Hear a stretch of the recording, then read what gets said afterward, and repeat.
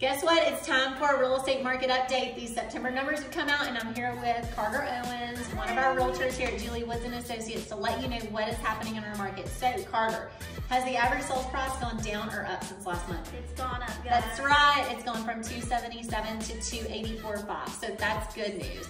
But guess what? The number of sales has gone down. So in August, we actually had 78 sales in our market. This month we've had 56. Guess what that's directly correlated with?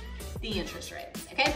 So the biggest thing for you to know, if you have a house, if you're wanting to sell, or if you know someone who's wanting to sell, or if you're wanting to buy, if you're wanting to buy in that 300 and under price point, that is where the bulk of our sales are occurring. Matter of fact, between 200, the sales prices of 200 to 299, 24 properties sold in that range. If you're trying to sell something 400 and up, between 400 and 500, only 2 properties sold at that price point over the last month. 2. Between 500 and 749.9, like 8 houses sold, all right? So we are seeing a slowing of the market. The months of inventory has gone, it was 3.1 months, it's now 3.2 months, so it's gone up just a titch, but we would expect that to happen. It's also kind of entering that holiday season, which is when things get quieter.